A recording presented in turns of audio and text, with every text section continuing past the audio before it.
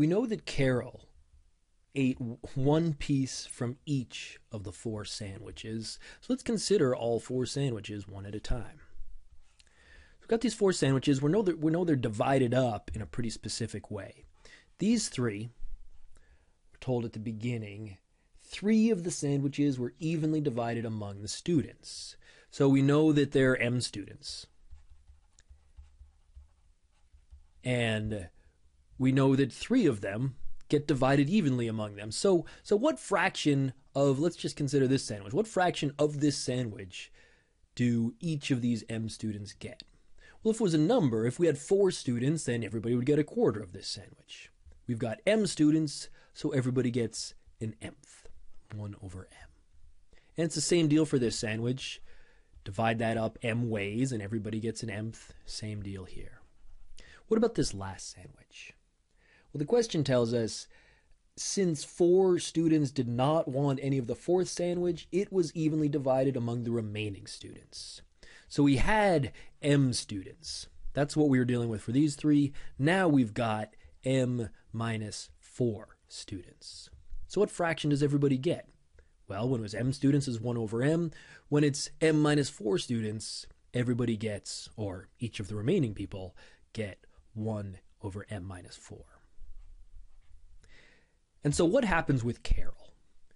Well, we're told at the end that she gets 1 piece of each of the 4 sandwiches. So, well, everybody ate some of this and everybody got 1 mth. Same deal here, same deal here. And then the remaining M minus 4 people each got this fraction here. So Carol's represented in each of these. So all we have to do to figure out how much she eats is add them up. So now we just have a little bit of algebra to do.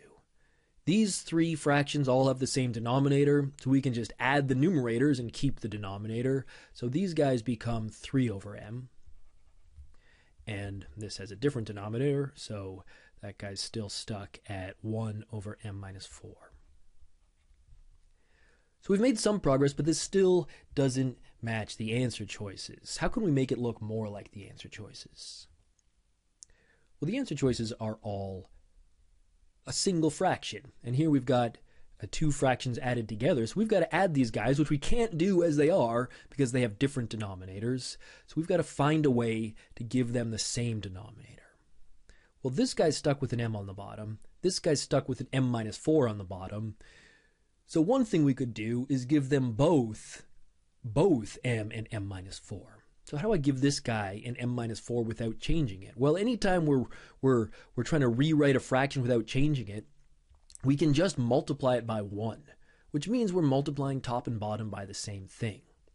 So in this case, if I'm trying to get M minus 4 represented, I'll just multiply the top by M minus 4 and the bottom by M minus 4. And so our denominator on this one is going to end up M times M minus 4. I want the same denominator for this one, so what should I multiply top and bottom by here? Well, I already have the M minus 4, so here I'll just multiply top and bottom by M. So what does this first fraction become?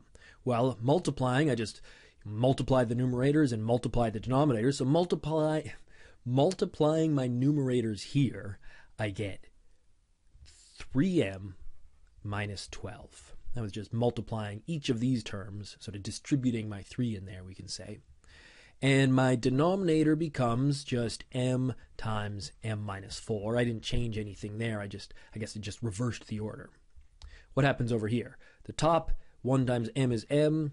The bottom is, once again, M times M minus 4. And now they have the same denominator, so we can add them up. And what happens in our numerator? Well, we've got 3M plus M leads to 4M. And we've still got a minus 12 up there. And the denominator is going to stay the same. So the denominator is M times M minus 4, and this does match an answer choice. That is answer choice E.